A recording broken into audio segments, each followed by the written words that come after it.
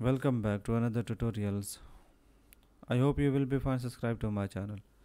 I will click OK to close out of the dialog box, and here's the results with letters now looking like they are being blown toward the left by the wind. Again, if you look closely, you will notice that the mountain blur strokes also show the same wind effects as the type, and that's because the mountain blur filters is being applied first, then ripple filters, and then the wind filters on top of it.